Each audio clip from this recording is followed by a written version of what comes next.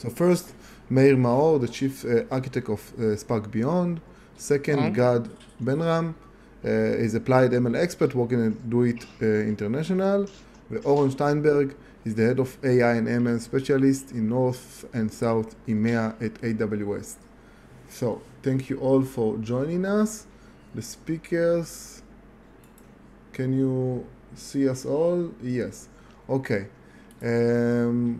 So we can start right now. So basically the panel is going to speak about many elements of AutoML, if we are ready to use that, what are the barriers and obstacles.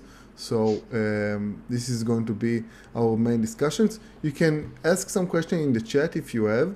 I'm not sure that we have time to address them, but I believe we might have. So if you have any questions while we're speaking and you want to address a question to someone, just question in general, feel free to do that. Okay? So let's start. The first questions for starters, how would you define AutoML? And this is like a broad question because as we saw today, many companies use it in different technologies, different ways. So I'll be happy to just hear your thought about that. And Gad, would you like to start? Yeah, so I think that it's an interesting question because our audience here is mostly, I would say, people that do ML, right? People that are maybe machine learning engineers or researchers. And I find that when I talk to these type of people, their definition of AutoML is mostly automate my work, right? Help me find the optimal model, help me find the optimal hyperparameter set, maybe help me do the training. But when I look at the broader community on people that outside the machine learning community, but still within the industry, maybe product owners, product managers, maybe C-level, when they think of AutoML, they actually think of provide me with a product that actually solves the solution end to end. Give me something that does product recommendation. Give me something that does churn prediction. And I think that there is also, we kind of tend to forget, but there is also a broad set of services that you can find that actually do that and automate machine learning to another level. So I would say the basic of machine learning is, of AutoML is automate the process of a machine learning engineer, but also you can include in the definition of AutoML ways to, for example, do automatic churn prediction. And we do start to see these products coming out, and I think that there will be the next generation of that. Okay, thank you. Meir, would you like to share your thought? So I totally agree. We have AutoML being everything, and we see that nowadays sort of it's status quo that everybody does hyperparam optimization and modeling, and we don't do that ourselves. And it's becoming gradually that you need automated tools for more stuff, for cleaning, for imputation, for feature engineering. That's sort of gradual. And then where we're still heading is we're heading towards solving more of the problem. Can I set up the problem? How do I translate the business problem into a data problem? How do I identify the issues, leaks, sampling problems, etc.? How do I find insights? A lot of times we're focusing on problems where the goal is accuracy and time because we know how to measure them. But what if the goal is insight, understandability, something else? That's still out there. But in my opinion, this is all AutoML. This is all something that we're trying to solve and we're working on. So AutoML is everything. Everything you'd think a data scientist, machine learning engineers can do. And the interesting part of AutoML is the part which has not been automated yet. Because nobody considers gradient descent AutoML because that's been automated a long time ago. That's actually fitting the model. Interesting, actually, very interesting perspective. AutoML just a point of time, as you said. Depends on where we are now dealing with the development.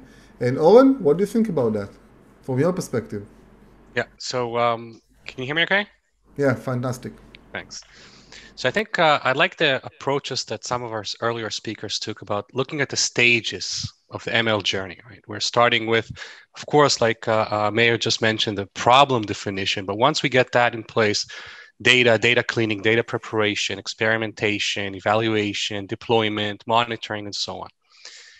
For each of these steps, I would look, just imagine like 6 or whatever steps that you have there. Each of them has 2 elements. One is the DevOps, MLOps piece to it, and the other is the science element. So in this table of 2 by 6, AutoML is automating either one or more of these functions.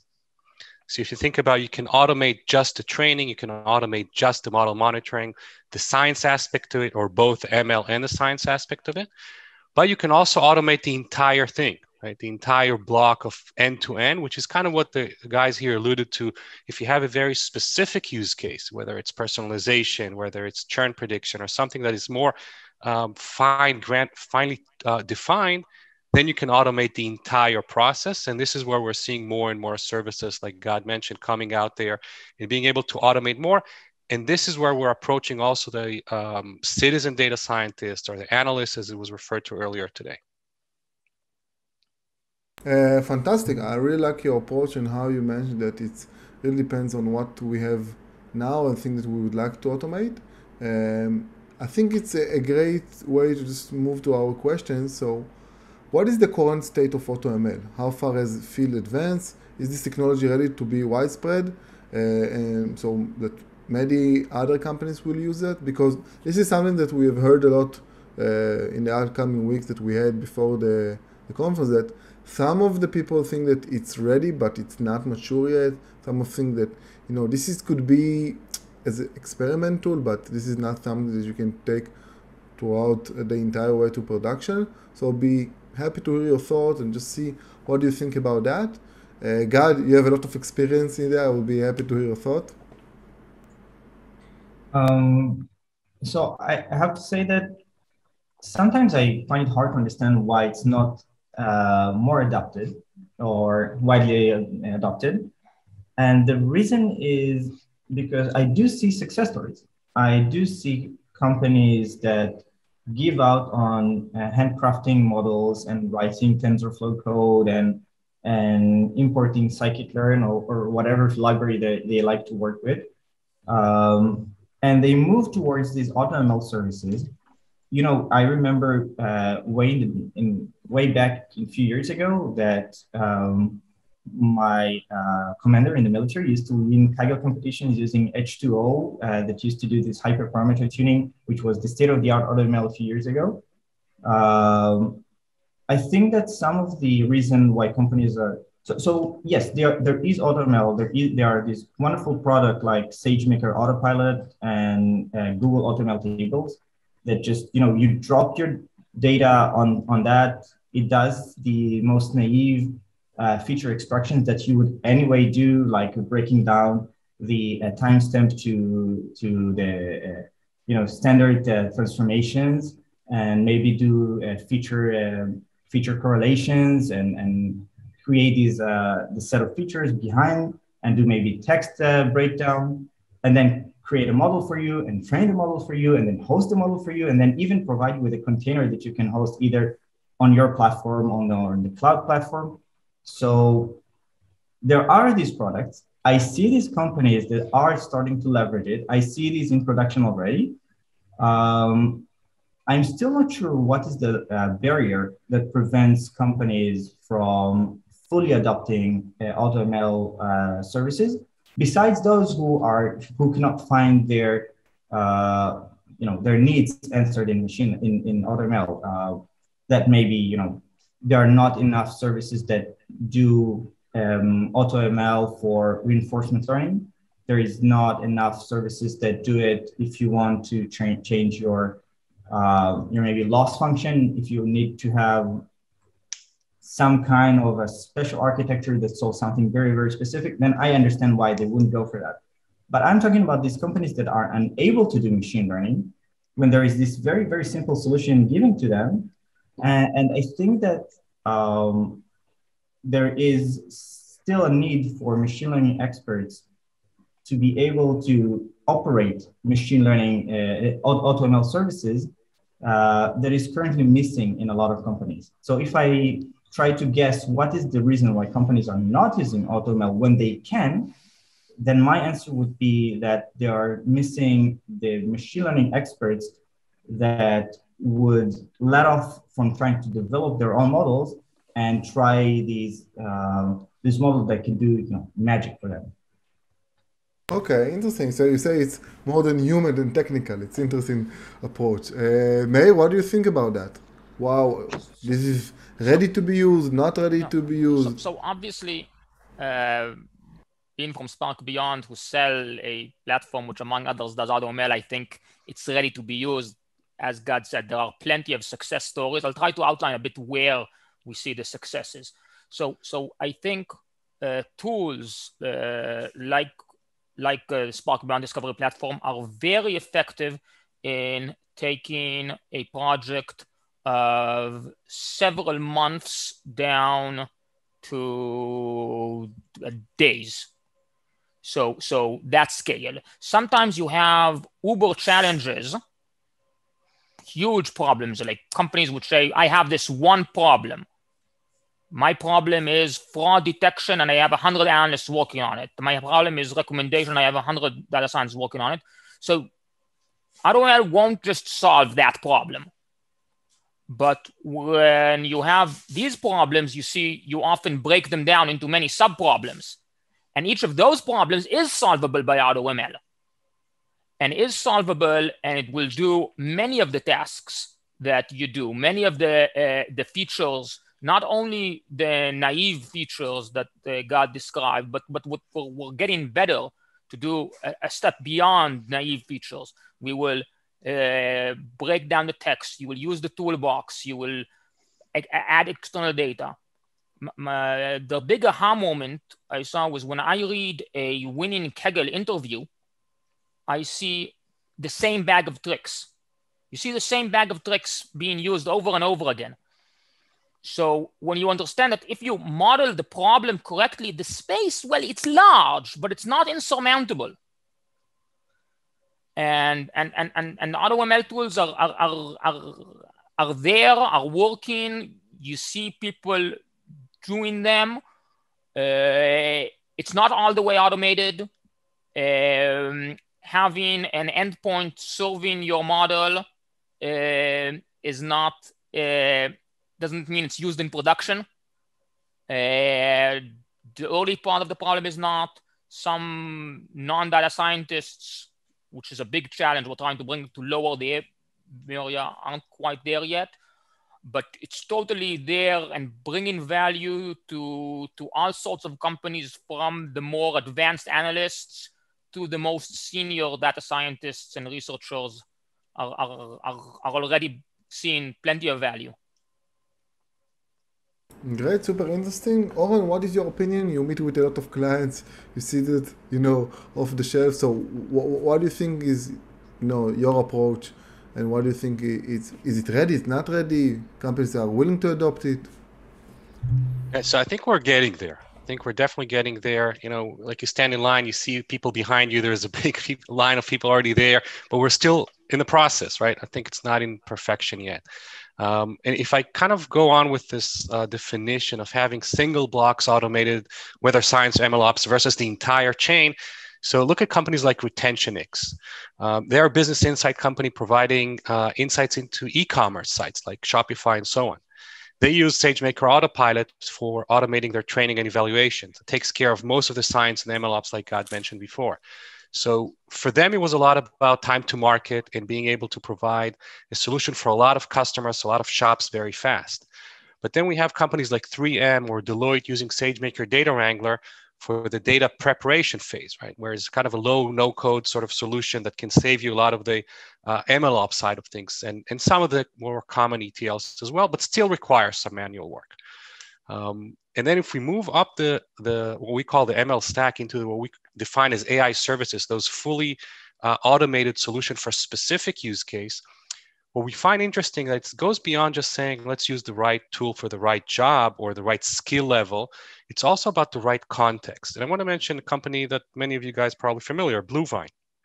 It's an Israeli startup, I think unicorn by now, that wanted to get into the funding that the US government was provided for COVID. It was $953 billion. And they used Amazon TextTrack to get document automation process. And they have plenty of data scientists to build stuff on their own. So the context here was, let's save a lot of the burden of the back office of the ML ops and get something up and running fast.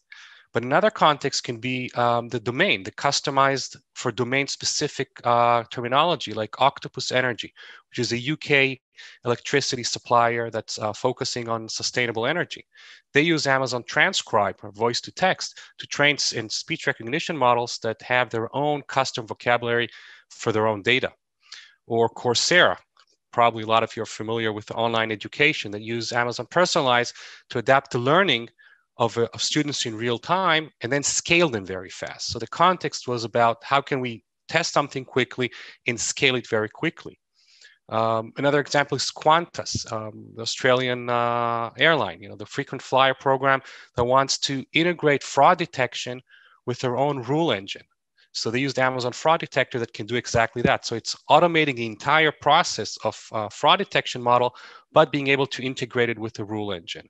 Or last example would be the CBS news that use Amazon Recognition custom labels in their content moderation, but they want to refine the moderation by customizing their own model.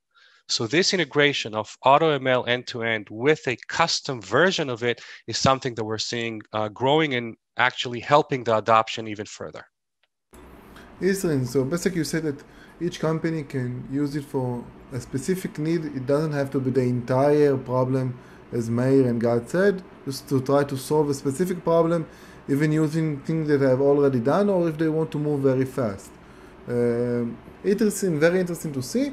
And now it takes us to the third questions. Okay, we get it. AutoML is great and many companies use it, but what are the barriers? So why? Because I've heard many people say, AutoML is great, it's fantastic, but you have to have a supercomputer in order to use that.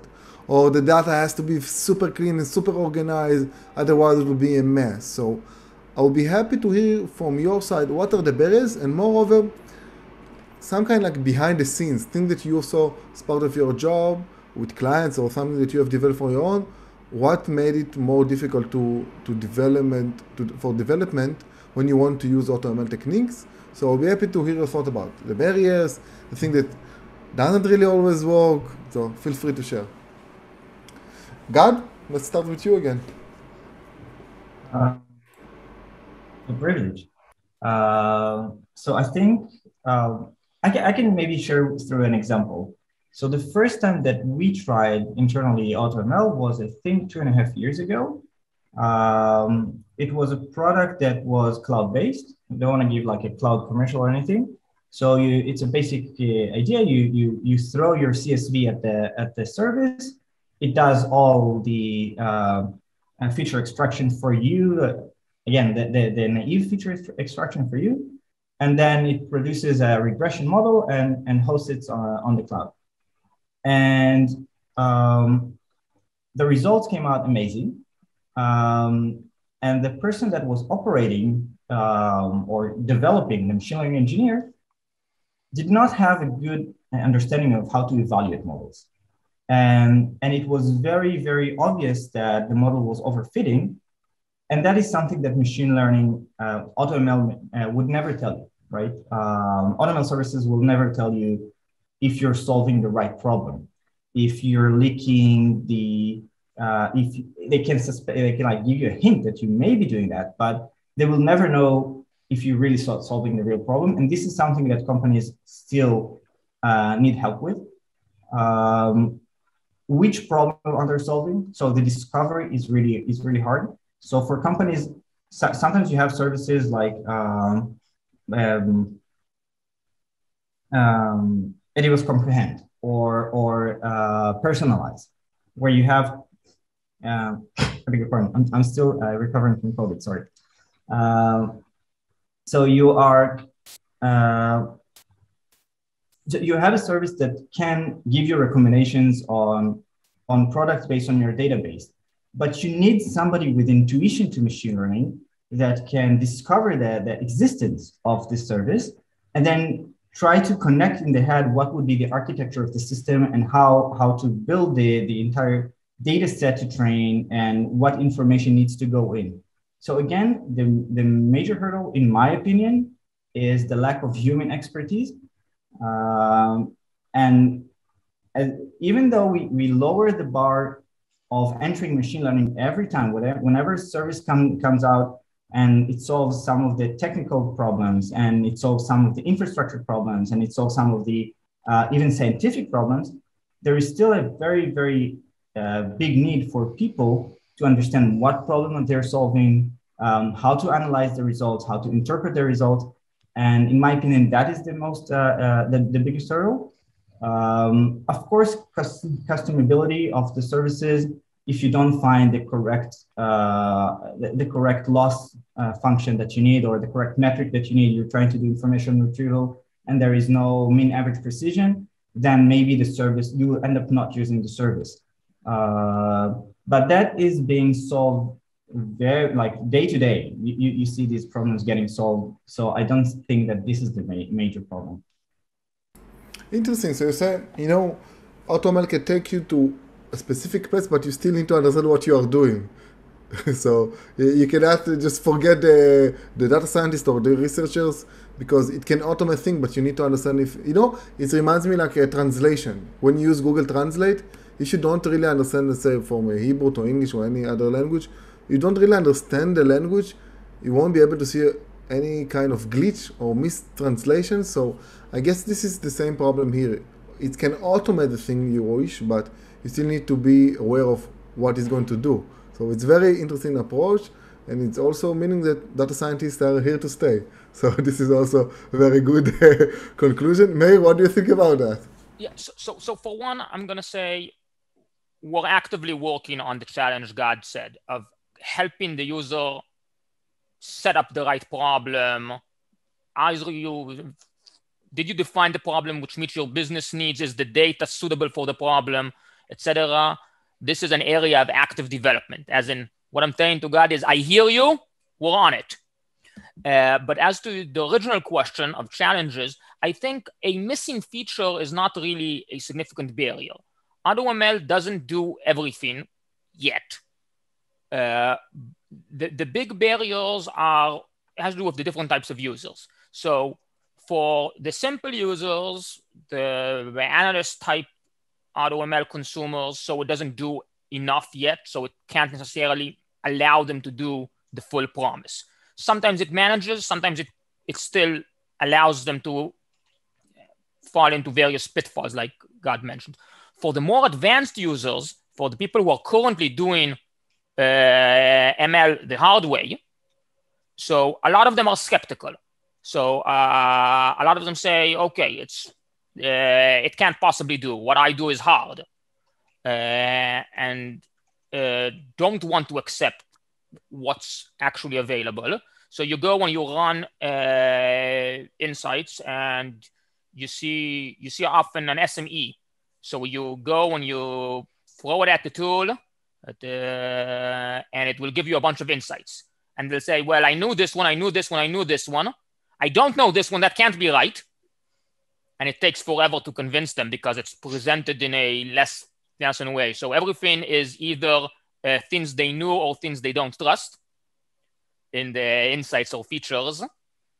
Other times you have users. We had a client, one of the largest financial corporations in the world, and they have a huge team of data scientists, and they were experts feature engineering. And their data was primarily time series, numerical stuff, and they engineered a whole bunch of stuff.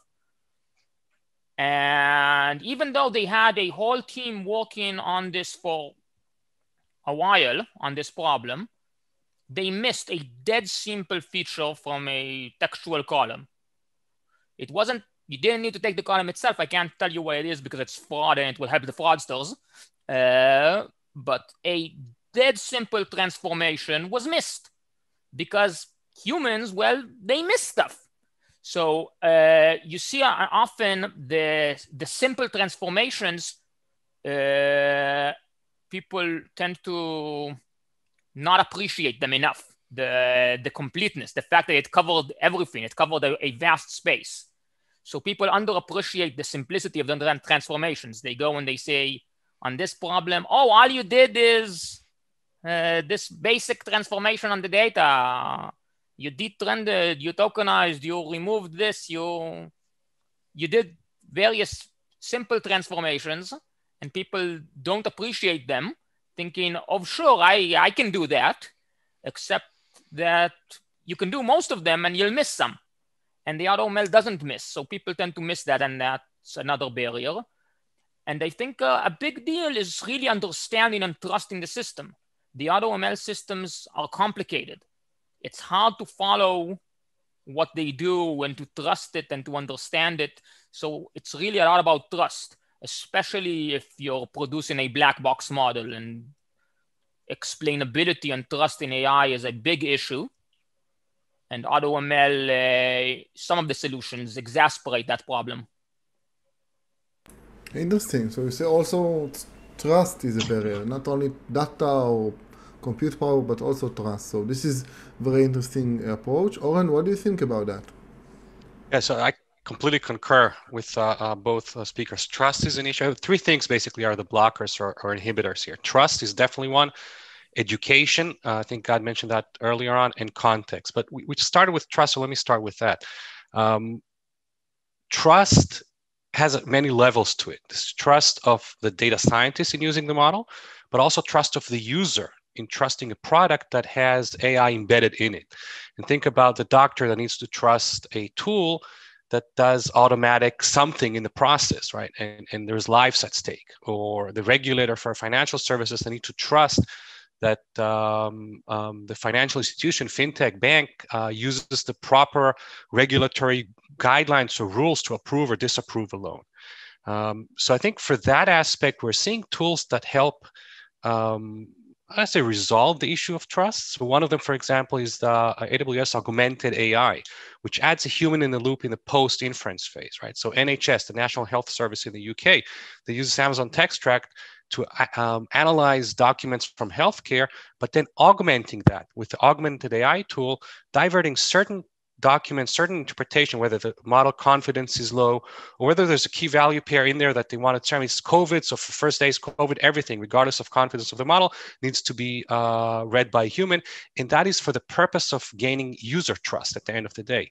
Or T-Mobile, that's using machine learning to feed care agents in real time with information about the person that they're speaking to. And again, they're using augmented AI to make sure that randomly sampling data to make sure that they have the proper trust of the customer representative in using the system. Another element that helps with the trust is the explainable AI, naturally. And we have a company called Zopa out of UK, which is a peer-to-peer lender, using SageMaker Clarify, which is an explainable AI across the entire process here, being able to provide bias detection and drifting and so on, both in the model monitor phase, but also in the data preparation and the training phase. So in financial services, is very often, so we have Varo in the US, which is a digital bank that uses Clarify for transparency and their explainability commitment for regulators. We also have the autopilot that we mentioned earlier on that has capabilities of an OpenML. So Mobile Wallet, which is a consumer intelligence for mobile marketing, they're using autopilot for demographic mapping and improving their relationship, but also being able to then get the notebooks and dive deeper on their own. So this kind of opens the door to the next phase. And when we're talking about context as a solution, so context as a blocker, we all can relate to the non-coder analyst that doesn't need to understand what is a RIMA, profit, DPR in order to develop a forecasting time series model. But what about the experienced data scientist that has yet to trust AutoML, autopilot, but just because they think they have the skill to do everything on their own, but do they really need to do everything? For example, do they need to do distributed training, Or can they automate this ML ops piece within their entire process and trust some elements? Or can they use Model Monitor, SageMaker Model Monitor, to provide some baseline and then drift metrics on some of their data in ongoing phase? And then I'll just conclude with the last comment on the education piece. We're seeing a growing trend towards what we call on-the-job training. Companies that want to have someone, whether it's for AWS or one of our partners, Gad, Meir, and others, that work with their teams to not only build it for them, but actually build it with them. So they have the internal capabilities to do it on their own. And we're seeing a growing interest from product managers that want to understand the ecosystem of machine learning so they know how to embed the model into a product. Having a model, even a perfect model, and even if we define the problem properly, doesn't mean that we can just take it as is into a product. And that's an interesting topic that we're seeing more and more traction with. Thank you for that. I would like to now get a question from the chat that it was very, very interesting. I saw that some of you answered and it's created a lot of discussions. This is very interesting. I will be happy to get your approach. We have like 15 minutes, so everyone should speak several minutes. The question is like this from Noam Mori.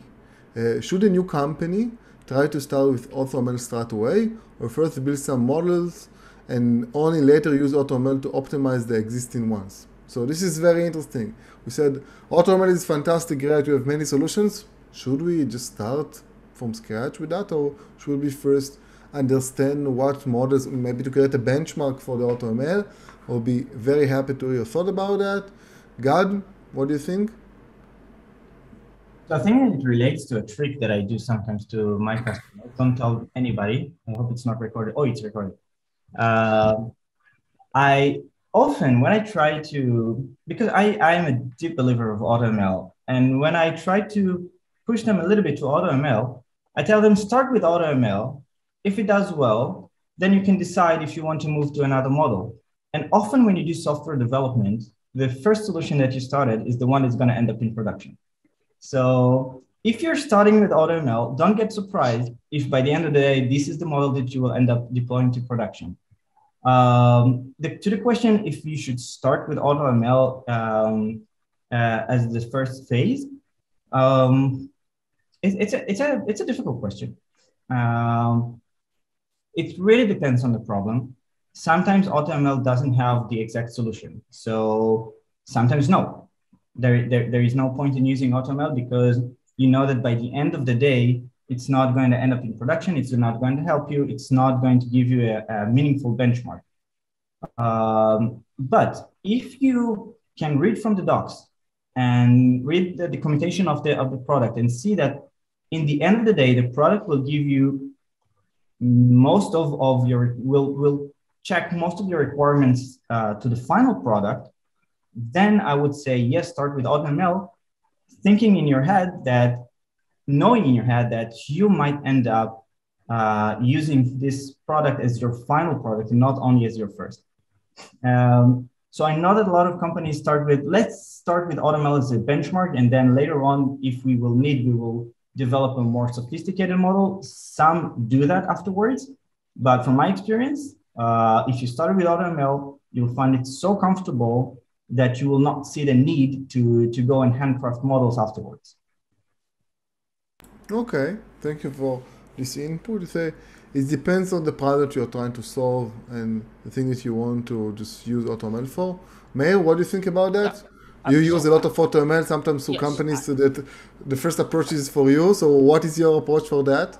I think definitely starting with AutoML, it's simply so much faster to get something with an automated tool that not throwing your data, not spending a day to get something and get an idea, it's simply stupid. It's simply, when you have two options and you're considering, and one of them you'll get the first feedback in a month, and one of them you'll get the first feedback in a day, not doing the day option before the month, you need to have like some extraordinary reason. And this is the order of magnitude. Obviously, there are different projects. Sometimes just extracting the data can take weeks, but so different projects. But this is the time scale. It's so much faster. Now, it's not to say you don't need to fit the right tool for the job. if you're interested in insights, if you're working in a regulated space, then doing a network architecture search and getting a fancy neural network architecture, which may give you accurate results, but nobody would ever understand, you're solving the wrong problem. So you need to understand what you're looking for. If you're looking for only accuracy and speed, insights, understandability, explainability, you need to understand what you're looking for and pick a tool which at least claims to give you what you're looking for. Give an automated approach a chance. Then you can either improve on it, because in the automated tools, in the good ones, it's not what you get after one day isn't the end of story. You can still tune it, and this is part of a paradigm shift. Somebody call it shepherd, somebody that. You're not telling the machine what to do, you're guiding the search. So if you don't get state-of-the-art results in day one, you can still continue with an automated approach, and you can move on, or you can ensemble. But starting with automated, it's simply so much cheaper than the alternative. Then not starting there seems very strange to me.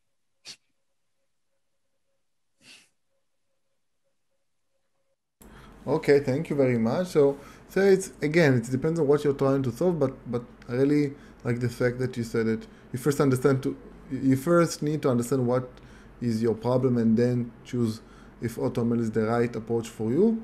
Oren, what do you think? I'm sure that you see both companies that start and doesn't start with that. So what is your approach for that? Yeah, so a couple of years ago, I was actually on a panel for startups talking about the lean methodology and so on, and was asked, how does machine learning even fit with the lean approach? Right? I mean, it sounds like you want to get started, fail fast, and all those nice buzzwords. And machine learning is all about collecting a lot of data. It takes a lot of time to train and so on and so forth. And I think AutoML, at least the full AutoML, the one that covers all the blocks, is kind of takes care of that, because that lets you get started with a POC in a matter of hours, days, weeks. It's a very long process even. So for sure, if there is an AutoML tool that can address your use case, I would definitely start with that. I would probably double click into the documentation of the process to see if it's customizable or not, just so you know if the result is not good. And most likely, all ML projects start with a bad result to begin with, right? So can you then customize it to your own data? Can you tweak it, or is it a black box? It is an open box. Can you then go on and take the notebooks and continue on your own? So that's one aspect I would look at. But let's say you cannot find any solution, or the solution for AutoML, the full AutoML, doesn't work for you well enough. That doesn't mean that ML is not a good solution here. It doesn't mean that you should shy away or not even use AutoML, because if you recall, the definition of AutoML could be that you automate just elements of the process.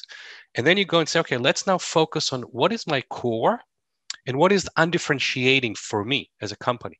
Is feature engineering my core? Great, then I'll do that fully manually. But then I can automate the rest of it, from training to validation to deployment to monitoring and so on. But maybe for me, the core is actually in the monitoring phase, right? In the inference phase and optimizing the real time of that. And I can automate the data preparation piece of it. So thinking through that and which elements can you automate will save you a lot of time, and you can leverage a lot of the heavy lifting that companies like AWS have done exactly for that. It doesn't mean all or nothing. And I think that's kind of the bottom line here. If you can find something that does it all, great, use that. But if you can't, still don't go to the full other end of the spectrum saying, hey, I'll manually do everything. That doesn't make sense either. So you say you should start with baby steps with AutoML. Just choose the thing that you think will work the best for you and start with that. Do not try to do the entire ML workflow using AutoML. Actually, I think this is the right approach. I think it's something that you can try. And as mentioned before, you can get a glimpse of the model relatively fast. So you can understand if it's working for you, if it's not working for you. And moreover, I think that using the AutoML will teach you things about the regular ML process, because if things are not working in the AutoML, I saw it once in the project that I did, you can learn a lot from just developing the regular ML model. So this is something that could also help you out. And I want to move to the last question. We have like 8 minutes, so each one will get 2 or 3 minutes. This is something that's more general. How do you feel about AutoML policies that appeal to the general public or analysts or people that are not technical or not machine learning expert? They are like the weeks of the model training. Could be the future of the ML model development, or you think that this will change the adoption of ML solutions? Because we saw that Wix has managed to give access to many people, SMBs, to their own website. What do you think about those tools? Do you think that it will help more companies, even non-tech companies, to use ML or in general? I think it will be not accurate, so it will hurt it. So what do you think about that? Some tools that are really straightforward, like plug and play, and you can have your own model. Gad?